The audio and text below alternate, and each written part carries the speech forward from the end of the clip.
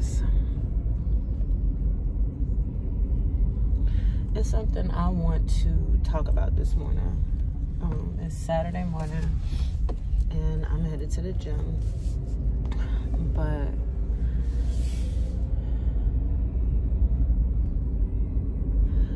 like, I did not sleep well, which is, not out of the ordinary for me. But other than my mind just running about my life and things that are going on,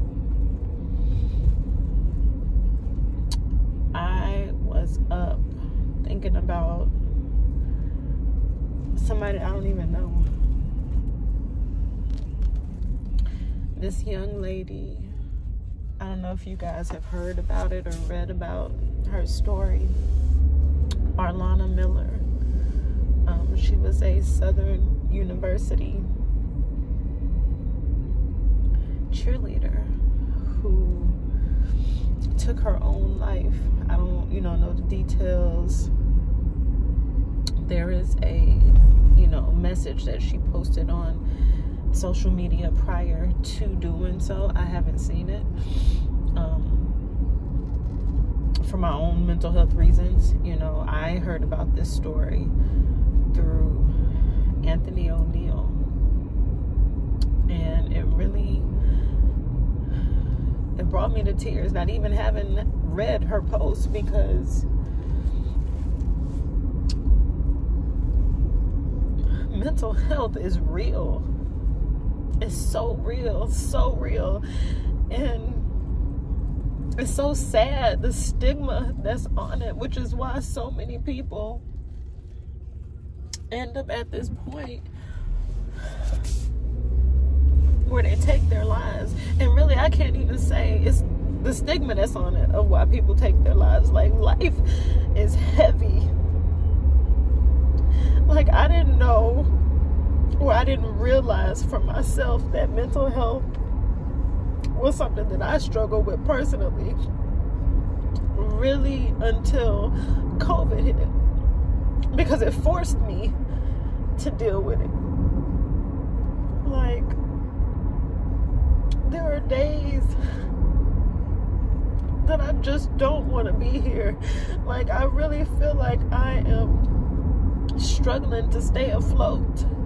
And here recently, I've been feeling like that. So when I heard about this young lady, it really resonated with me. And,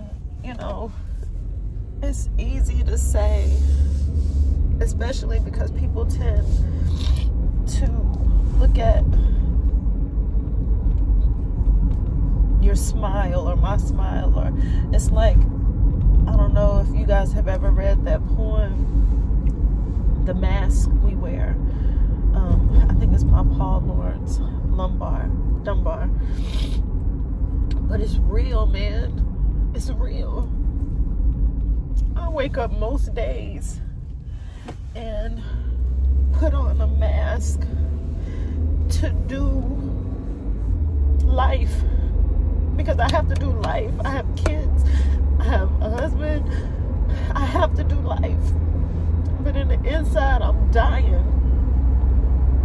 Like, I feel like if I were to be drowning, I'm struggling to stay afloat.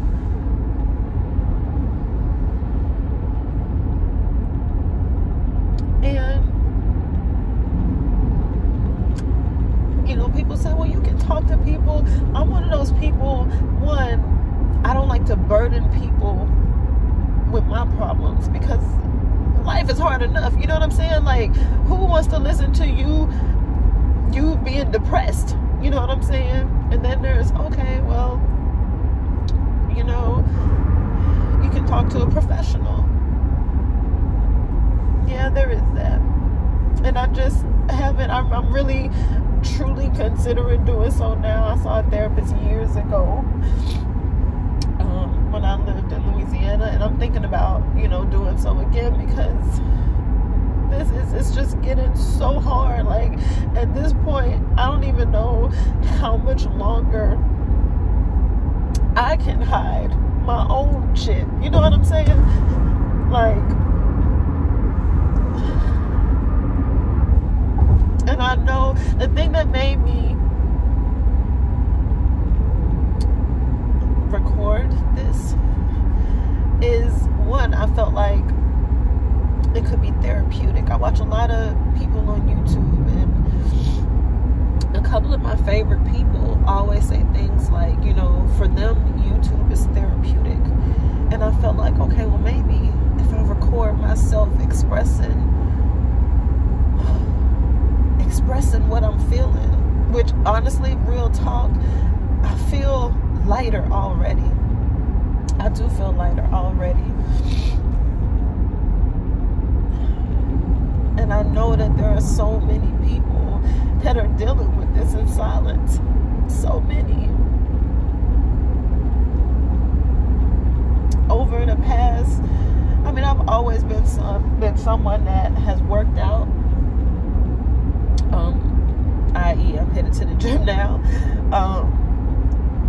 But most people are under the impression that working out is because I want to look good. Although I do. I'm not going to, you know,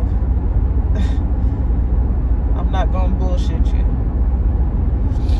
I do want to look good. But for me, it's a mental escape from everything.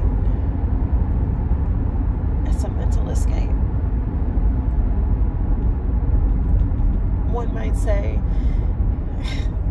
you can't possibly, you know, what are you struggling with? Like, and it really isn't necessarily things that are, you know, going on right now, or although there are things in my life that I struggle with right now that are heavy, a lot of the things that I struggle with are baggage from my past, things that have occurred in my life that I've just never spoken about, and it's killing me right now.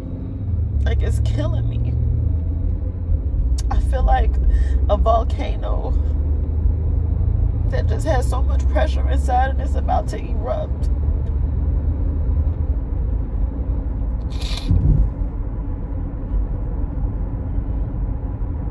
And then I find myself, you know, looking in the mirror because, like,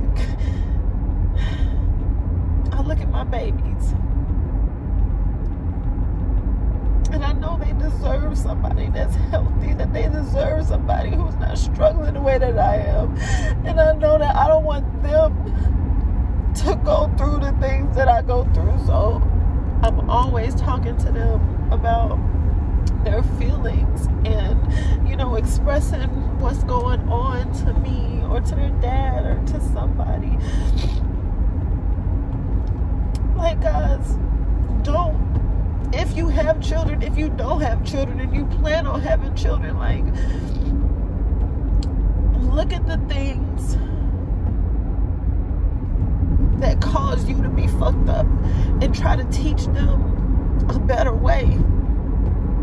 Because I don't want this shit to be generational for me.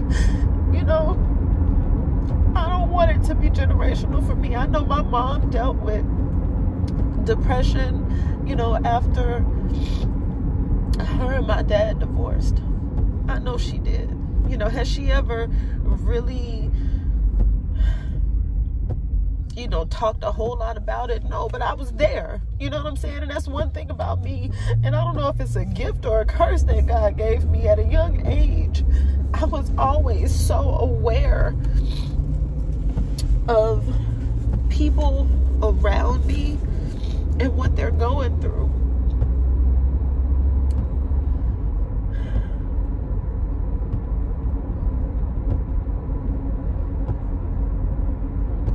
So I'm hoping that, you know, me talking about my own shit, like, helps me, and I hope it helps somebody else. Like, if you got to pull your camera out and talk to it, if you have to talk to a friend, you know, although that's not really what I do, but you probably shouldn't do what I do because I'm sitting here in this position right now in tears.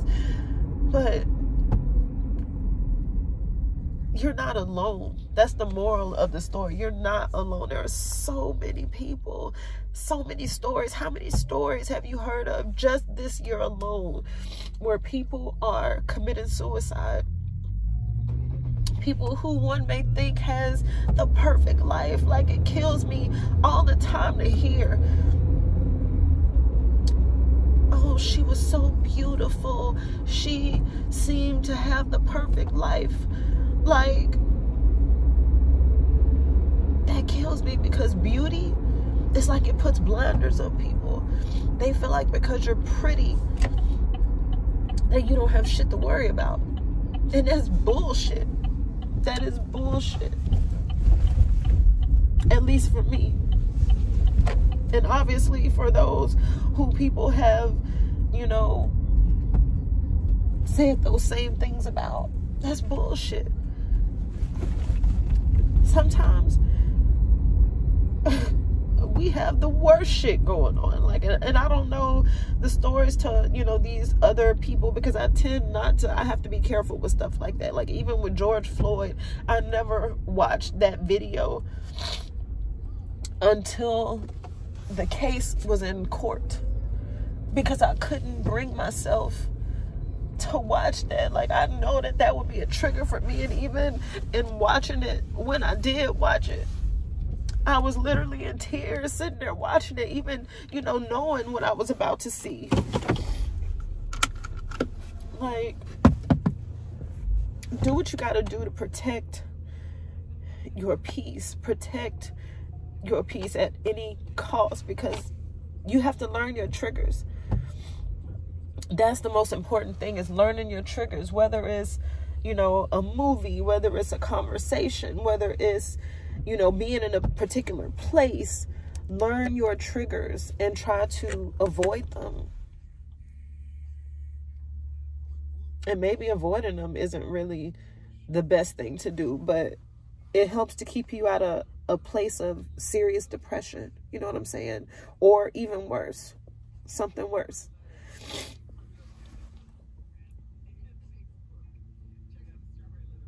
Like, I'm so dedicated to becoming my best self in every way possible. Every way possible. And for everyone else that's struggling, I want you to be dedicated to becoming your best self. Start with something little, you know? It's not going to change overnight. The things that have broken you and have you in this place of pain and hurt, it's not going to change overnight. So we can do it together. Like, find something, anything small. I've heard a lot of people say, start with something as simple as making your bed. Like, I make my bed anyway, because, you know, that's the kind of mom I had growing up.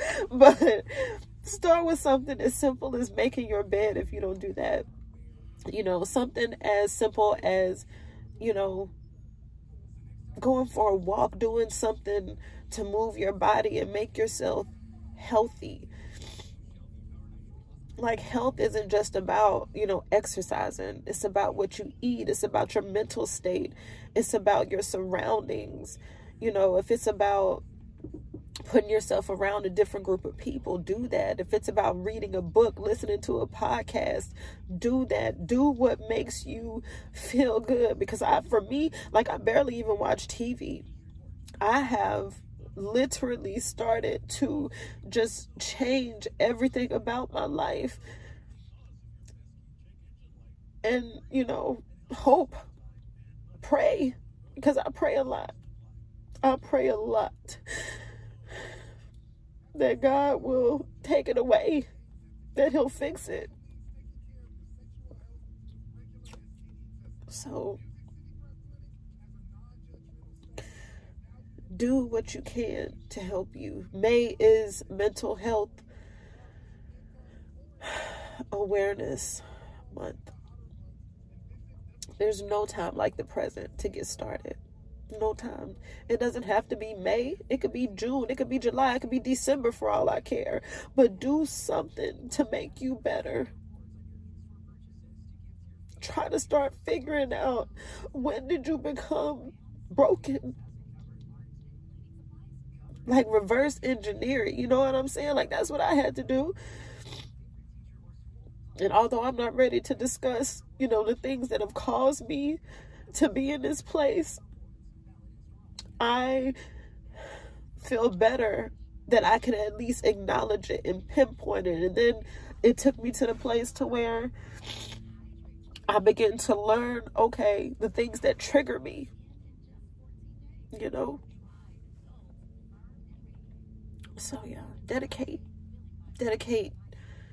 time to being better, to becoming your best self, especially if you have children. This is real heavy. I'm sorry, y'all, but like this weighed so heavy on me. I've been up and thinking about this girl and other people that I don't even know, and it put me in a place which I was already feeling away, but it put me in a deeper place. Like it triggered me, and not necessarily in a bad way, because I'm talking about it right now, which is, I feel so much better. So let's just check in with one another. I promise that I will do better with like expressing what's going on with myself, you know. If there are any tips and tricks that anybody has for me, you know, don't hesitate to leave a message, a comment, or something. Because you can get help. You know, people tend to always feel like, you know, oh, this person, let's just say, is a crackhead. They can't help me. Or this person, they ain't doing this, they can't help me, they ain't no doctor. You can receive wisdom from anybody, like random conversations from people who you don't know, random encounters, you know, that's God. Pay attention to the messages, the people, the things that God sends your way to help you. Pay attention to that. All right, it's 7:41. I'm getting ready to go in here and kill this workout. Like, I'm getting ready to kill it. Y'all have no idea. It's leg day, my favorite day of the week. So, yeah, I'm getting ready to go in here and kill it. And I know I'm going to feel even more better when I get done with that. So I hope y'all have a good day. I really do. I really, really, really, truly do. I pray that all of y'all have a good day. I pray for all of y'all who are struggling with this right now. God, give them peace.